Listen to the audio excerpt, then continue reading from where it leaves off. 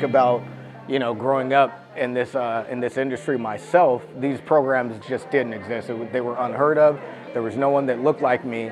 And to just see a program like this be put into place and be done so well, executed so well, and the folks involved to actually take it as their own, just really get invested in it. I mean, it's really just heartwarming. I'm so proud of everyone involved.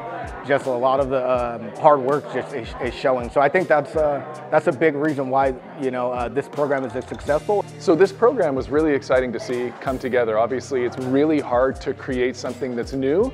And so seeing it really come to fruition was really exciting. And then getting to meet some of the students that have actually gone through the program. It's been a really long program. They're very busy, some of them have jobs, they're also in schools, and they're taking this on as well. So this is a really big task for them. And it was great to see some of these final projects. The ideas were really innovative. They were across a category of things. And we got to see mobile apps, we got to see websites, we got to see back-end and front-end services, we got to see ChatGPT use cases. It was really exciting to see these ideas come together in working software.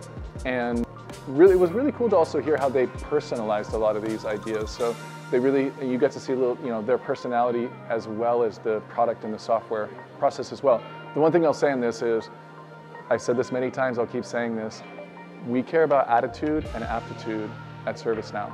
So we want great energy from people, and we want people who want to learn, and that's what I saw today. I saw people who had great energy, great attitude, were really excited and motivated to be part of this program, and I also saw students who learned a lot during this program, and that was really, really fulfilling to see.